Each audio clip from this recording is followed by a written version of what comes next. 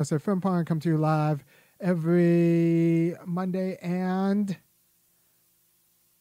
Thursday. Usually I do a show a little bit earlier today. Monday shows on relationships, Thursday shows on politics.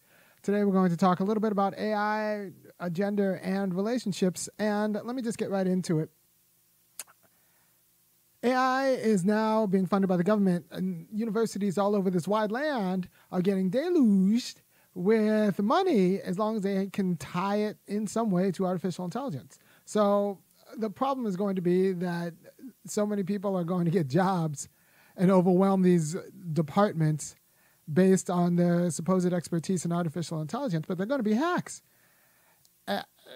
Insofar as the deeper questions about artificial intelligence, and so they're going to screw up, especially if you hire them in the humanities. They're going to screw up the shape of the department in a way that I think is unbecoming for the kinds of justice issues I care about. And I say this because I saw it screw up the social sciences and biology, even the natural sciences. Before it was AI, it was just coding, right? So about 15 years ago, computer programming took over a lot of our natural sciences and even social sciences, where you could get a biology PhD even and never even touch a microscope. You can get a biology PhD, never touch a microscope, but you couldn't get one if you couldn't code, right? So I think it was tied to the genome, but for some reason, computer programming became the thing, and all sciences were reduced to computer programming. The problem is that it then narrowed the discipline so that questions that couldn't be answered by computer modeling and statistical modeling then got seen as non-scientific questions, right? And, you know, the United States has a lot of problems that can't be fed, that can't be programmed their way out. And, like, there's no mass data that will fix it, right? Like the wars we get into and our justice issues and how to realize subjective and objective freedom in the world and the institutions we need to realize them. It's not a matter of data crunching necessarily. So it turns out that when all of this money went into all of this emphasis and energy went into computer programmers, we hired a bunch of computer programmers in the biological and natural sciences. They weren't asking other questions because they weren't equipped to it, because it showed their irrelevance. Now, I'm scared about AI experts taking over humanities departments and especially philosophy departments, because I have a special affinity for philosophy departments. I'm scared of them taking over those departments and then narrowing the kinds of questions to the kinds of questions that can be answered by artificial intelligence. 30 years ago, we saw this with the Scantron tests, taking over public education and then narrowing the scope of public education to what can be addressed on a Scantron test. And it's just going to be easy, and I think it's unfortunate that that's the case. And I'm just warning you now that we let in, you gotta let the right one in, like vampires. You let in AI hacks, and then you're going to be surprised when they have to screw up your entire discipline just to stay relevant for themselves as hacks. Now, what does this have to do with gender? This is where it's going to get a little bit controversial, and I'll tell you right now, you should go over to www.funkyacademic.com and kick in $5, $15, and $50, because nobody's going to give you the quality of wisdom that I offer for free. Well, regular. Someone says better late than never. Yeah, well, I'm here. Yeah, I got to put the kids to bed and hopped in the shower and came back, and now I'm here and I'm doing my duty for the people. So now what does this have to do with gender? Well, we're in a bit of a pickle in the United States, because the United States, like me, wants women everywhere. I expect women to be in all levels of society. I think they should be in all levels of access of power. And I think it's unfortunate that they were ever locked out of any of those aisles of power and weren't allowed to touch some of those levers. I want them everywhere. The problem is we can't do that and be naive about what gender is meant up until now in the United States. And what gender is meant in the United States, especially among the whites, is that we needed eternal victims in order to have eternal protectors who then would protect the victims from the predatory classes, out groups, black people, sometimes Asian, sometimes Latin American, and all the time men, right? So we needed someone to be protected. So pretty much we raised generations upon generations of white women who understood their gender identity as being a little bit useless and always being victims and not being particularly responsible for anything because they had to be victims. So they couldn't be responsible for anything because if they were responsible for anything, they might be actually seen as perpetrators and active. So they had to be passive victims. And we tied that to their gender identity. The problem is when you put those people into positions of power, it's hard. You can't keep them accountable for anything. So they end up screwing up the entire edifice. For example, public education is a great example of this. White women are the face and thrust of public education, and that's the reason why we can't hold teachers accountable for teaching anything, because it would involve making them feel bad. And we're not up to that. And so it screws up the entire industry. So now you have to be very suspicious of any industry, including, mental health or wherever, where there's a, deluge of white women. Because not because they shouldn't be there, but because we haven't done the work we need to do on American womanhood to make it less of, Barbie or whatever, right? So the idea is that women should be everywhere men are, but we need to reconstruct womanhood to make them responsible. Like we need to, and I'm one of these guys who say like conventional white manhood's a problem and conventional white womanhood's a problem. You don't fix conventional white manhood by inserting conventional womanhood in positions of power. What that does is end up being a power grab for the whites. And I do racialize gender because I think gender is racialized and classed. And what we consider our gender identities are often class identities, and gender aspirations are often class aspiration. Anybody who wants to be treated like a lady isn't trying to work a job, work a working class job. Right? So there's something, there's already a class embedded in our gender identities in ways that we don't talk about. A real man,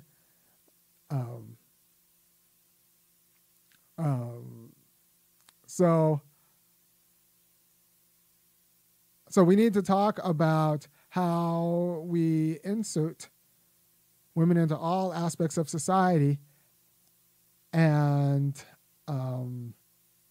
but without changing, without reconceiving womanhood. So it ends up inserting a lot of kind of bad and irresponsible and unaccountable entitlements into all aspects of society, which isn't particularly good for anyone.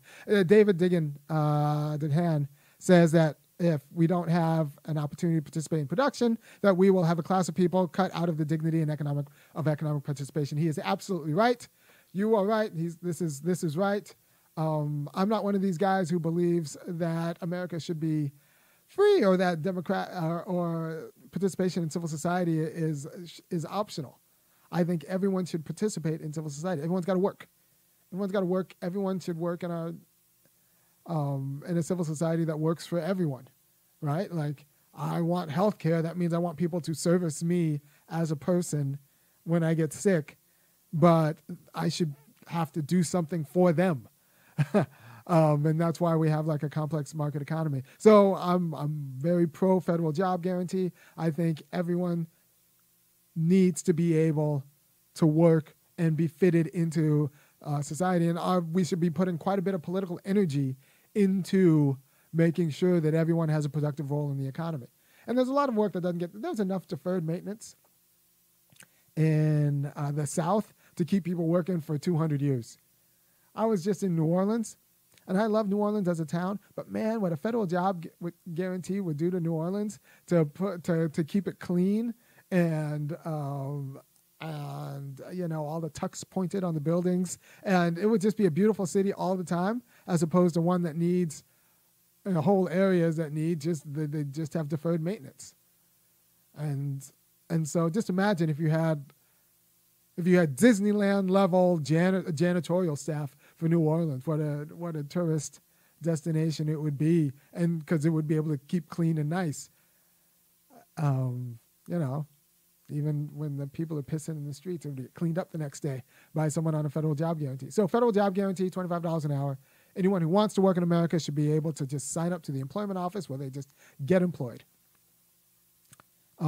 Yeah, we can put in national infrastructure projects, including roads, schools, hospitals. Like, I think people assume that all the work, that the market takes care of all the work that needs to be done. But that's just not true. We could do wellness visits. Right now, people are just dying in their home alone, and because nobody's checked in on them in 2 weeks. We could do wellness visits and pay people to go play with old people. I'm fine with that too. I think that's great. I think that's part of healthcare. I would support all of that. I would support all of that. But I do think people need to work for society in order for society to work for them. And because so yeah. Another thing that 40 years of feminism hasn't really improved, besides our labor and besides not improving our labor or racial politics, it hasn't really improved these issues because white women don't deal with it. They haven't always had, but they currently have a gender identity or the struggle that was born out of a work optional life. They wanted the option to work and be economically productive and responsible. And so, like, labor politics isn't like in the forefront of their mind. It's hard. It's hard to talk to white women about a federal job guarantee because they don't understand work. Right? They don't understand work because they're like of a certain class. They're of the class of people like who watch their moms not work or have work optional lives. Right? So I'm a huge fan of women participating in all aspects of society, but we need to be honest about how we need to reconstruct womanhood so that it's a gender identity that actually welcomes accountability, as opposed to one that was constructed to deflect accountability because we needed an eternal victim in order to keep the race game going. That's why in states that take racism, like that have a racial problem, you'll find very kind of dubious gender identities and like gender commitments, right? Because a lot of our gender is about class and race in ways that we don't understand. So you can't just send in unreconstructed women into all aspects of respectable and responsible society because they'll screw up those aspects of respectable and responsible society.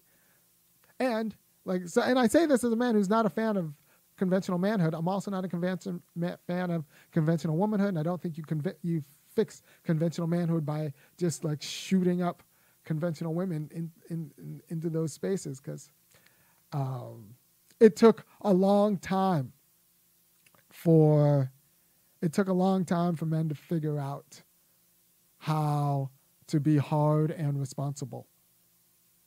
And we can't just assume that, women are there. So we just work on the identity. We just work on the gender. We talk about gender and we talk about how this is working out. And how this came to my mind is going to be the show on Thursday. The show on Thursdays is going to be the polite Zionism of, I hate Bibi Netanyahu, but I think Israel should be a state. Well, if you think Israel should be I hate Bibi Netanyahu, but I think Israel should be a Jewish state. That's ridiculous. You don't get your Jewish state without a Bibi Netanyahu, because you need a Bibi Netanyahu to be the bad man who secures your Jewish state, your ethno-state, in the middle of people who don't want a Jewish ethno-state, right?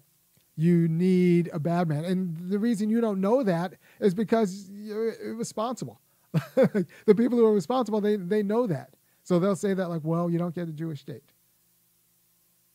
And they'll be honest. Because before it was Bibi Netanyahu, you know what? It was Ariel Sharon. And before it was Ariel Sharon, it was Rabin mowing down protesters. Right? Because you need a bad man. And this actually reminded me of the scene from A Few Good Men, where Jack Nicholson admits that he ordered the code red, and he goes on this nice speech where he's like, you want me on that wall. You need me on that wall so you can have your nice little cushy life. So a lot of these people want Bibi Netanyahu on the wall, and they need him on the wall, but then they pretend like they don't, right? So if you want your nice little Jewish state, you're going to have to deal with the Netanyahus. The problem is you want your nice little Jewish state, but you don't want to have to deal with the Netanyahus. And that, I think, is a quality of polite Zionism that's a feminization of politics. And I'll say that. You want the nice things, but you don't want to admit that there's dirty work involved in keeping those nice things. Whereas I get to be the bad guy who says, like, you don't get to have nice things because the dirty work's immoral. You don't get your Jewish state. You don't get your Jewish ethno-state. And if you have a problem with that, it's a you problem. You want a fantasy. By the way, the two-state solution is a fantasy. It's like listening to leftists talk about a general strike in America. No, it's not going to happen. It's a fantasy. A two-state solution is apartheid. So that is what it is. I hope I clarified a lot of issues. You can't shoehorn in a lot of unreconstructed identities and assume that they'll fix the problem, because those identities were formed under the problem. So just like shoehorning in women in all aspects of society will not fix our gender problems, because the quality, especially in the United States, the quality of class and racial politics and labor politics that was associated with womanhood, like, isn't particularly progressive or good. We haven't had a lot of revolutions. We haven't had a lot of like big movements, successful, like powerful, aggressive movements led by women, which I think is unfortunate, but we need to be honest about, like, what is it going to take to radicalize that gender, because it's an issue. And I want them in all levels and axes of power. I just don't want them to suck the energy and de-radicalize and neuter and throw to 501c3s and give excuses and suck out any mechanism of accountability for all levels of power and responsibility. So on Thursday, I'm going to talk more. I'm going to go deep into polite Zionism as opposed to hardline Zionism, because I think polite Zionism is actually like normie Zionism of, I hate Bibi Netanyahu and I want a two-state solution and I think Israel should be a Jewish state. You don't get those three things all together. You just don't. And the fact that you think you do, I think, means you're naive about what it means to run to have to secure a state against people who really want their land back, right? If you want from sea to signing sea in America, that means you're going to get an Andrew Jackson. That's what it took. So we need to be honest about that. And if you don't want an Andrew Jackson and you don't want a genocide, then you need to be more modest in your gains, in your aspirations. Okay. So someone's asking, what am I? All right, Medicare for all. Yeah, I don't have a problem with. Someone's asking my opinion on all these issues. I can rattle them off. I don't have a problem with Medicare for all as long as it comes with a federal job guarantee. I don't want loafers. I don't want people who think that America is free, because Medicare for all means other people are working on you. And if you're working and other people are working on you, they should expect you also to work for the society that's working for you, right? So I'd want a scheme where it's okay if we tie healthcare to a job, but we need a federal job guarantee. We can't just allow the private market to take care of to deal with the most vulnerable of our population. Right? We need a federal job guarantee. Good. Everyone gets a good unionized job starting at $25 an hour if you want to work, right? And if you work, you get health care and all that stuff. So I think that handles Medicare for all. Tuition, yeah, sure. College tuition, sure. Yeah, I do think we should cancel all student debt, because there was a generation of people who were sold a bill of goods on college debt, and it's strangling them, and it's not really fair for them. And yeah, free, debt-free public education, debt-free advanced vocational training, cash payments for reparations for ADOs. Yeah, I'm for cash payments. I also want institutional power, right? Because I'm worried about cash payments just being sucked up if we don't have institutions, if we're not on boards and we don't actually run like power companies. So I need like whole assets and institutional assets being transferred over to whole assets being transferred over to black people and black institutions. I mean, we should just endow everything black. Endow everything black. And we need like I said, power companies, big farms. Like we need massive transfer of assets and preferential contracts to build assets. If we can't just take over John Deere, then like we need to take over John Deere's contracts, and let John Deere, fend for itself and Carrier and all that stuff. What do I say about Yellen saying that we can support Israel and Ukraine? Well, so the national debt is what we think isn't what we think it is. We print money, and so we need to worry about inflation and making bombs to bomb other people.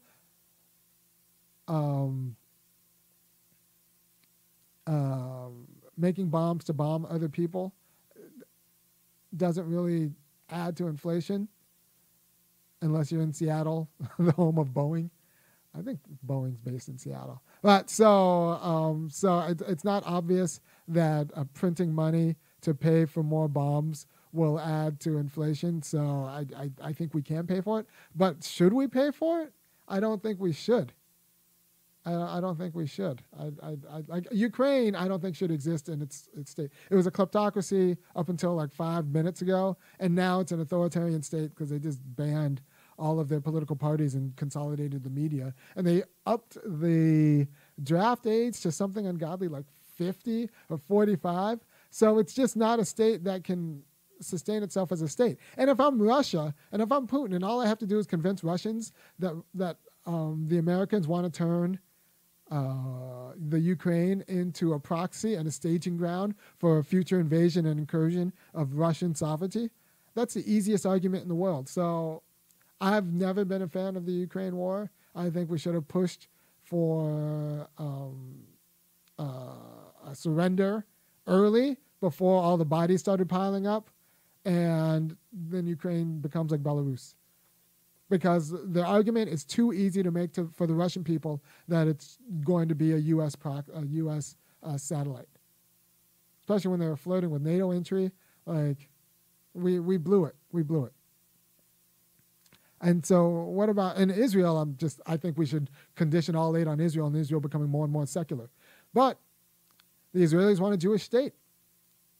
So I don't believe in ethno-states. If they were an ethno-state before and it was uncontested, I'd be like, fine, but I'm not going to pay for your defense against an internal minority. Now, it's a contested ethno-state, and I'm just not going to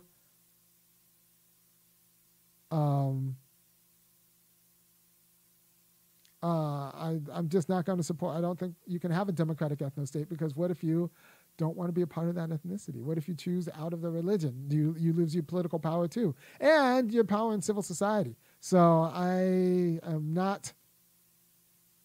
I'm not gonna support a war in defense of an ethno-state. I think we should have fewer ethno-states.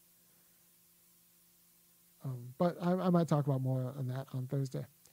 Yes, I support reparations, obviously, because I think black people need to be made whole. The damage done to black institutions, it's gotten in the water table.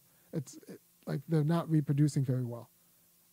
Like it doesn't get better in a few generations for black people in America without reparations. It might get better for like a handful of black families, but in general, no, it's not getting brighter. Okay, so I guess someone asked me my thoughts about abortion. I don't like that the Democrats are running on abortion, and that's their only issue because it makes white women feel relevant. And when you put a bunch of white women in power, they don't care about racial or labor politics, but they'll care about abortion. So all talk will be about abortion with the idea that, well, you'll elect Democrats based on abortion. And once they get in, they'll fight for racial and labor justice. No, they won't. No, they won't. Because they don't care about that stuff. It doesn't touch them. Their life has been,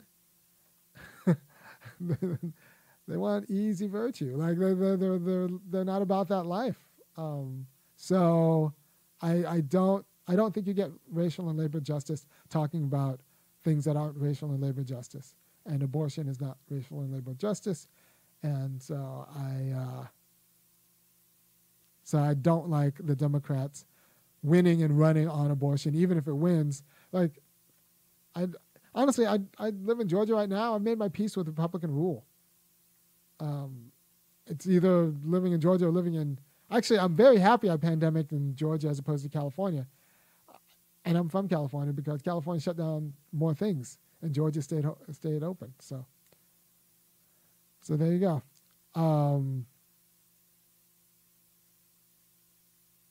When people stayed home and received stimulus in 2020, the environment started to repair itself. What would a job guarantee do to the environment? I think it would get things cleaner.